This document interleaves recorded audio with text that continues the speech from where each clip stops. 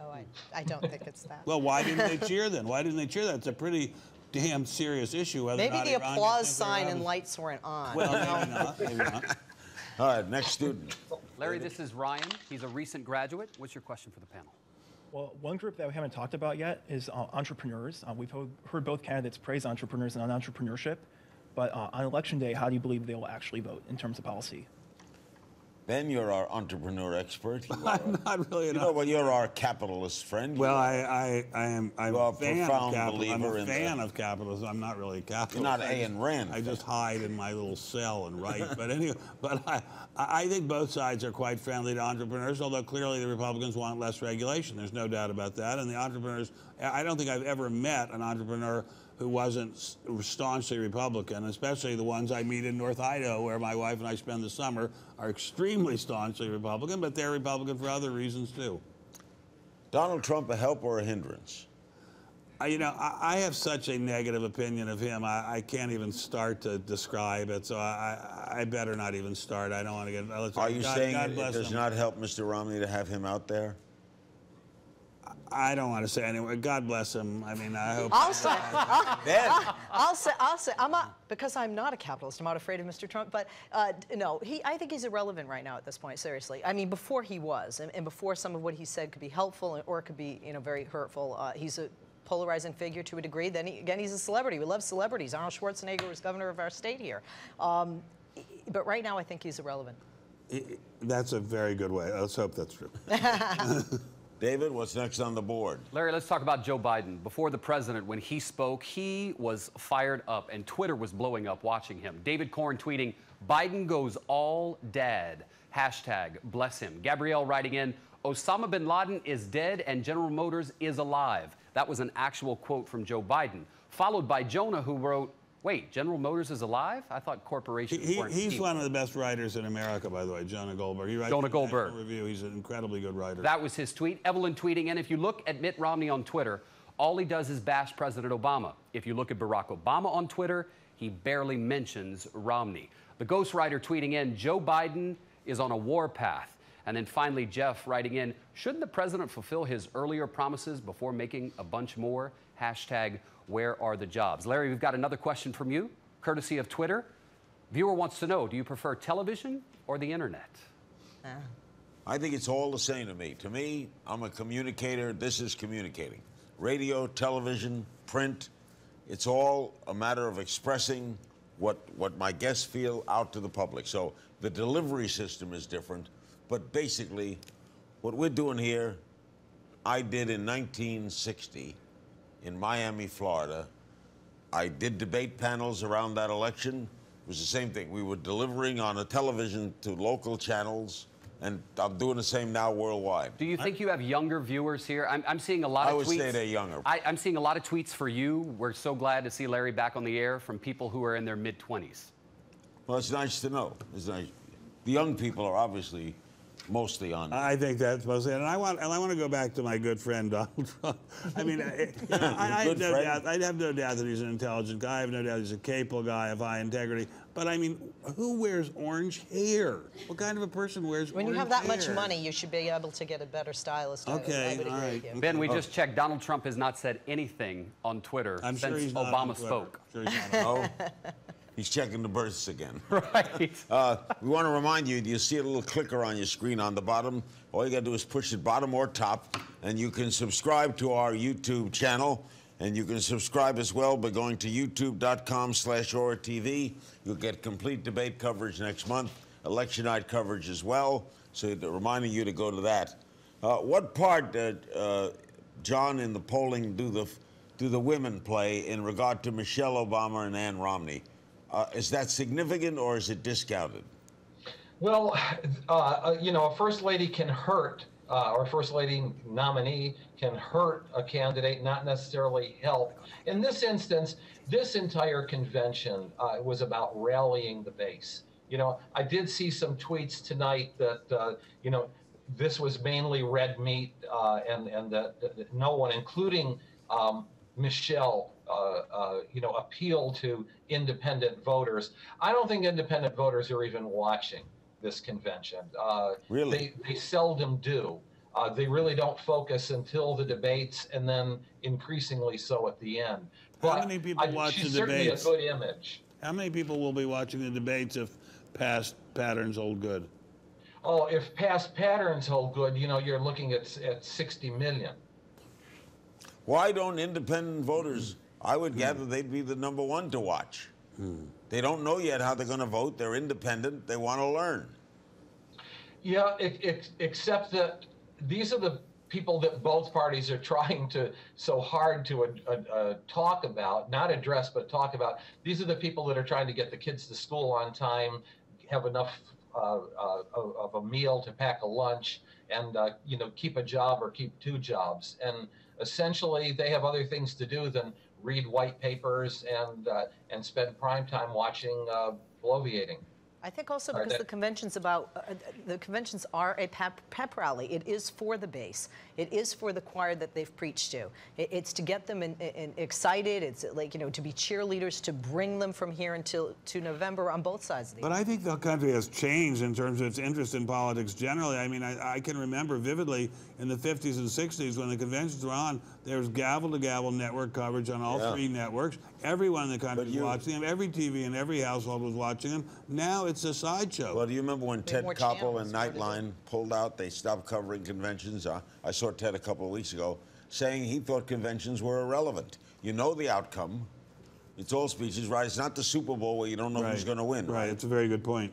Someone called and asked where Hillary was. Hillary Clinton is in China in major talks with officials in the Chinese government. She is still the Secretary of State of the United States. David? And Larry, there was a great photo last night of Hillary actually watching her husband. She was seated at a chair at the embassy on computer as Bill Clinton spoke last night. This is a junior from UCLA. Give us your name and your comment. You weren't very happy with the convention. Right. Hi, my name is Mary, and as an undecided voter, I was very frustrated by both of the conventions. I thought all the speeches were base rallying, insubstantial, not nearly specific enough, full of the same copy-paste journey to the American dream story. I'm very afraid that debates will be very similar, will be uninformative, and that the candidates will respond in vague, vote-pandering answers, and I think that the whole election is a soundbite-driven, celebrity-infused circus. Wow. So right now you don't know who you're voting for? I don't have a clue. I want to say that I'm considering not voting at all, but that's not going to solve anything. Don't do that. Yeah, what do you make of that? Well, I think it's sad that somebody feels, you know, such, you know, apathy. But what you're talking about is not only where America is, but it's where voters always are. It really doesn't come down to what a number it is. It comes down to the perception of that number. Your perception of these events is, I feel, very accurate. But that's what the conventions are about and what they're for. I feel that the debates, in my opinion, are much different. There are specific questions. They're not reading a scripted speech on a teleprompter they practice over and over. They're not speaking to the troops. They're defending their background to each other. They're clearly making the point for why they have a better plan and pointing out flaws in other plans. But so I would hope that you can make a decision. Sometimes they go off question. But as to the young lady's point about the lack of specificity, I think she's raising a very important point. I can remember in '68 when Mr. Nixon was running against Mr. Humphrey, there was, each side made incredibly detailed position papers on every aspect of the economy, foreign policy, defense policy, labor policy, health policy, like volumes from the Encyclopedia Britannica on each issue. You could go into the most minute detail, and they had panels of incredibly important experts on each subject on both sides. They don't even do that anymore. They have a few words on a website. They don't do it at all. They have no depth whatsoever. If you're thinking to yourself, oh, back there at headquarters of Romney or headquarters of Mr. Obama, they have some detail. They don't have it there either. They don't have it anywhere. It's not there. Howard Bragman, according to what Ben just said, we are less informed now. It kind of cuts both ways. I certainly think that social media is one of the main reasons that we don't have these position papers, because nobody, you know, it's much easier to run if you have much less of a record in this day and age. If you're a politician who's been serving for 20, 25 years, you've made a lot of votes, you've probably compromised a lot of votes along the way, and they're going to come back and they're going to haunt you. But at the same time that social media, the internet, has given us a chance to be very informed, But what happens is so many of these websites are so partisan, Larry. And what I really encourage people to do when they say, how do I sort this out, is look at both sides. Look at, if you're a Democrat, look at the Republican websites. Look at, if you're a Republican, look at the Democratic websites. Look at the ones that claim to be and are impartial, and then make your own choice. But, you know, there's the young lady from UCLA. She's got to look at her own position in life.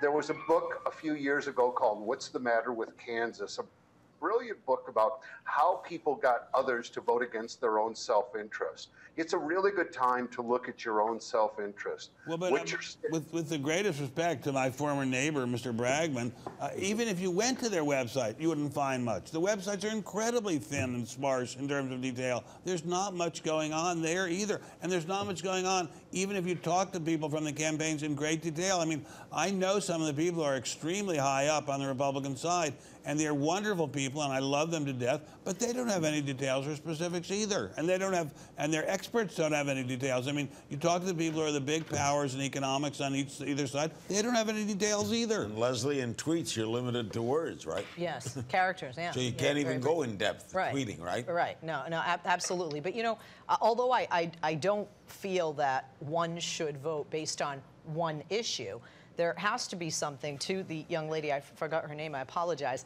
from UCLA. I mean, like, what's most important to you? You know what I mean? I mean, obviously for the, you know, Hispanic, you know, population, for many of them, it might be immigration, the DREAM Act. For those in the gay community, it might be, you know, gay marriage. Women, it might be reproductive rights. Now, I'm not saying that always. You know, that is certainly a sweeping generalization with a, you know, a broad sweep brush there. But there definitely are two different sides to these issues with these candidates. Well, before I get back to Dave, John, I interviewed George Gallup once, and he said when they poll in presidential elections, I don't know if this is true, they don't ask who are you voting for. They'll ask about a bunch of issues, and based on the answers to the issues, they make a supposition who they're voting for. He said that it was a dumb question to just say who you're voting for. Is that the same? Do you do that?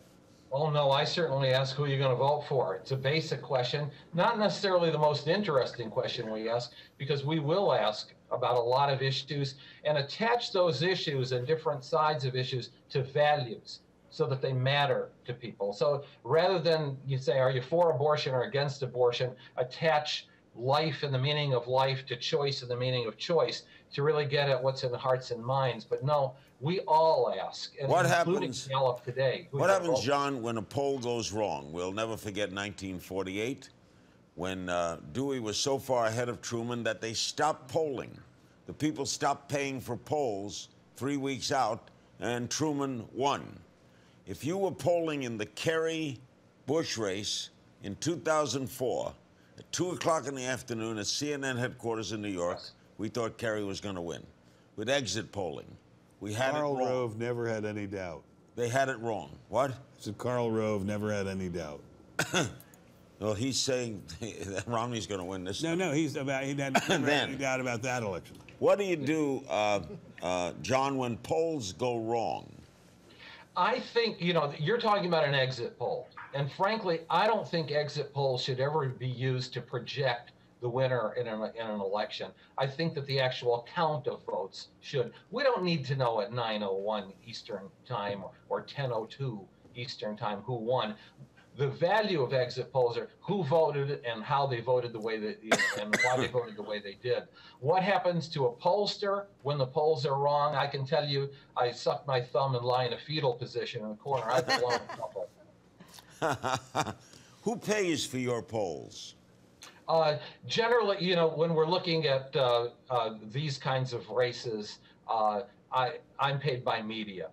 And so I've got several media clients. Newsmax is one, and the Washington Times is another this cycle. But I have polled for NBC and Reuters and C-SPAN and newspapers. John, can I ask Leslie you a has a question for you. Yeah. Are your polls done auto, like, you know, robocalls, or the actual people calling? Well, we do both. We do live callers. It's a much more expensive proposition these days, I can tell you. And then we also do robocalls. And frankly, Leslie, we also do internet polls as well, and they're all about the same in terms of results. Who, John, is asking the questions? Who are your pollsters? Those are call center people who've been trained. They're not biased. Over the years, I sold a piece of my company, but over the years, it was our own call center right up here in upstate New York. David? Larry, from one poll to another, this has to do with Google. Prior to the president's speech, Google asked, what do Americans want to see in Obama's speech? Here's what's interesting. We always hear so much about the social issues, but actually in the poll, the first thing Americans said they wanted to hear, it's non-scientific, of course, was about job creation, then healthcare, then federal deficit reduction, and social issues actually came forth. Speaking of social issues, James is currently enrolled at UCLA. You had an interesting comment you wanted to make in a question for the panel regarding gay rights, gay issues. What is it? Going back to what we were talking about earlier, as the narrative goes that the Republicans are a party of the white people and Democrats are diverse, if you look at exit polling for Prop 8 here in California or North Carolina's Constitutional Amendment 1, demographics that would levitate towards the Democratic Party actually far less supported gay rights than whites and Asians who are thought to more likely vote Republican. So I understand the difference in the platforms, but how does it, when you look at exit polling, how does that play out in the narrative keep going? I think the gay rights issue is a complicated issue because there are an awful lot of gay people who are white, and there are an awful lot of both gay men and gay women. So you're not going to get that breakdown that you would normally between Democrats and Republicans. Also, black Americans resent being hooked to gay Americans. I remember the great fight in Miami over a gay issue, and 98% of the blacks in Miami voted against the gay. There was an ordinance to gay rights to rent apartments and houses and everything because they didn't regard it as a civil rights issue. Well, not only that, but there's a religious tie-in. I mean, there are a lot of the African-American population that are Christians, and they don't agree with gays being able to marry, but at the end of the day, they're still going to vote for the president. We have a job report coming out tomorrow, Ben. I don't know what it's going to be. Will it matter? It does. I don't think it's going to matter unless it's a dramatically higher or dramatically lower number. But you know, your question about does it matter is really, really a good question. I would love to know, for our people out in the audience, the great majority of them, will their lives change very much no matter who wins? I mean, I was thinking to myself as I was lying in bed with my dog this afternoon, a standard afternoon occupation for me, I was thinking the health and well-being of my dog matters so much more to me than who wins this election. It's night and day.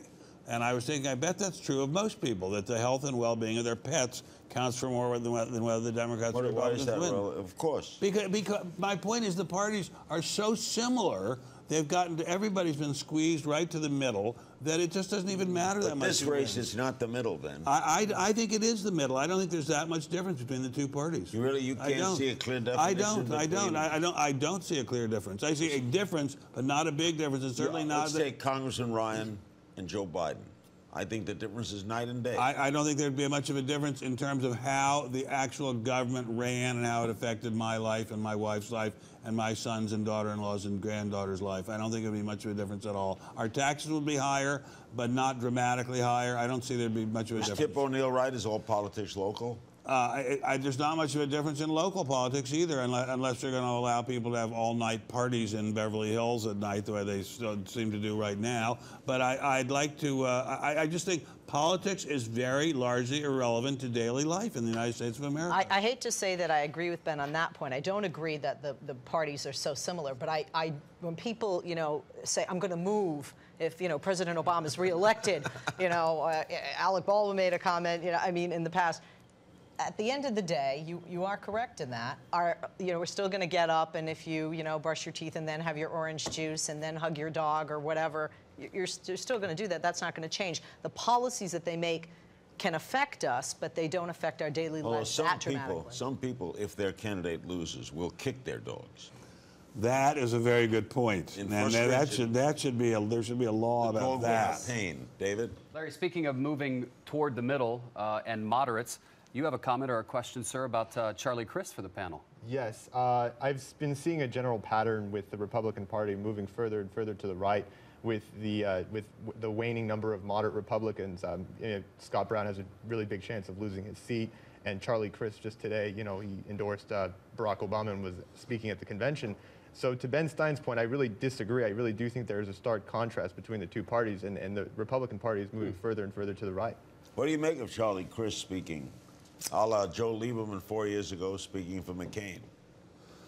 I think Charles Crist was never considered a firm, strong party man. I think he was never considered a person you could trust, and I never met anybody who had a good word to say about him within the Republican Party when he was in the Senate or afterwards, so I'm not surprised. Do you think it mattered, Howard, what the Charles Crist, the Crists of America, the moderate Republicans, where are they? You and I are both old enough to remember what a Rockefeller Republican was, and a George Romney Republican. Yeah, exactly, and I'm from Michigan, and I have to disagree with Ben, and I have to lose my objectivity for a minute. If Romney's elected and Republicans take over the House and the Senate, I'm legally married. My husband and I are legally married in the state of California. We were among the 18,000 couples that are grandfathered in.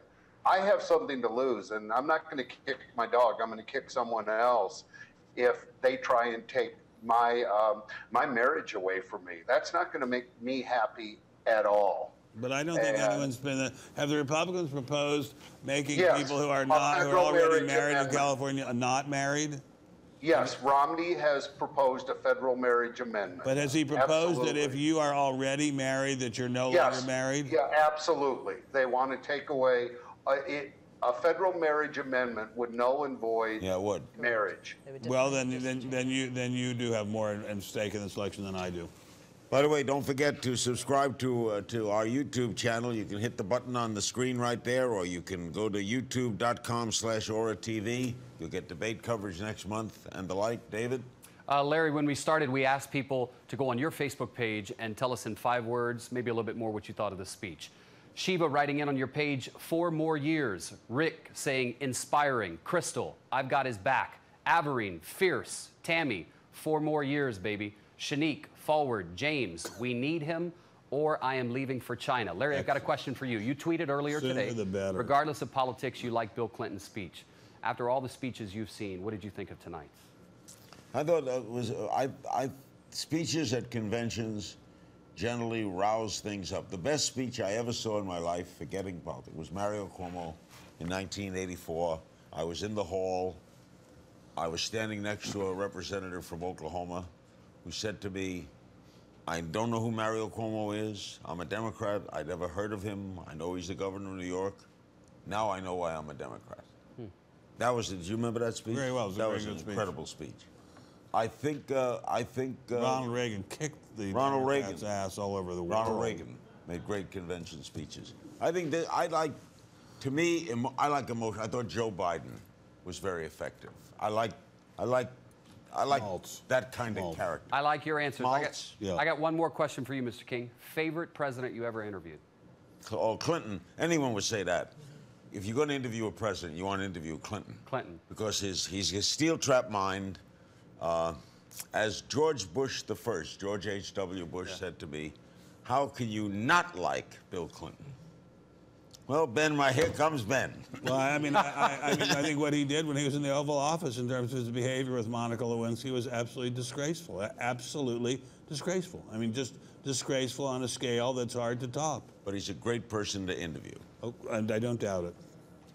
Okay. What was there a what? All right, let's go run around. John, what will be the lasting effect of both conventions? Was Clinton the winner in both? I think absolutely. You know, I think what he did was he got Barack Obama and the Democrats focused on the meaning of the campaign and the meaning of the last 4 years. Howard? I think Barack Obama's going to get a bump from this. If he can continue that momentum in the debates, he won't have any problems. It's his to lose right now. Ben? What was the number one thing at both conventions? This convention just had so much more life, so much more personality.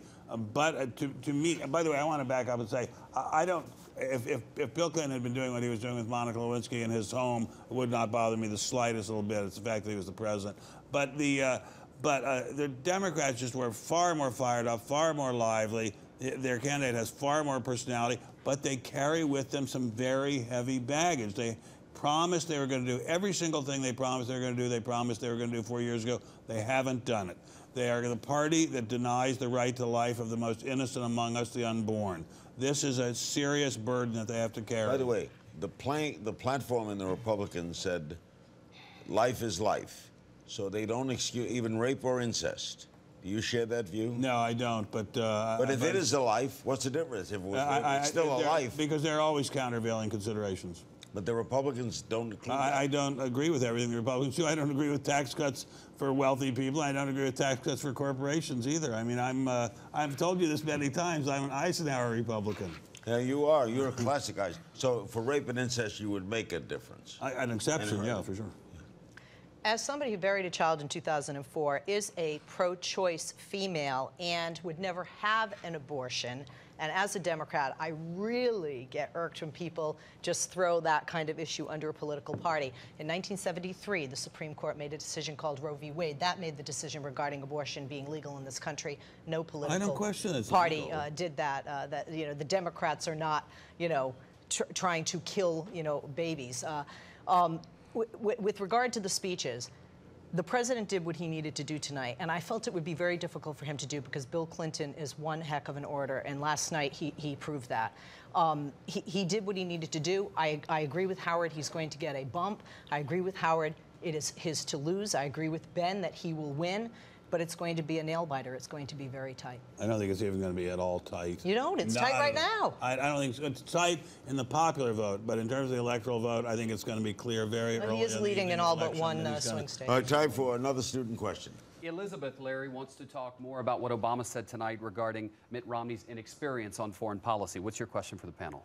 Yes, even though foreign policy has not been a prominent theme in this election, would it be to the Democrats' advantage to keep pushing that point that Romney-Ryan, they're not as experienced in that area as Obama-Biden? All right, Leslie and then Ben.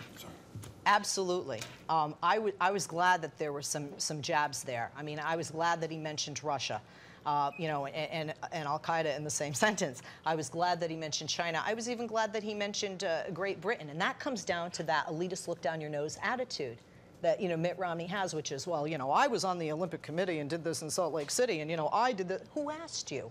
You're representing the United States. You want the job as commander-in-chief. Learn how to be diplomatic, because if you get the job, you're going to have to be. Ben? Well, I think Madame's question was, would it make much of an effect in the election? I wonder, is Mr. Zogby still on the line with us? Yes, John is there.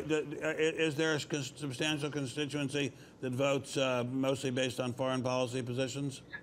Not mostly based on foreign policy, but basically this could be a winner for Democrats if they target voters under 35 who are mainly more global, more multilateral in foreign policy, are more inclined towards the end of empire point of view than they are towards American exceptionalism. And that is an area, incidentally, where Democrats really need to pick up support as opposed to support. One of the debates will deal with foreign policy. But I want to go back to this. I mean, suppose Mr. Romney came across as incredibly good, just unbelievably good on foreign policy, and just shocked everybody on how knowledgeable he was about foreign policy. Would that be decisive for him among any of the major blocs that are not now for him? Well, what it could do is help him, especially among voters over 60 who are still supportive of Romney, but are wavering just a little bit, on the Medicare issue and the Romney-Ryan ticket.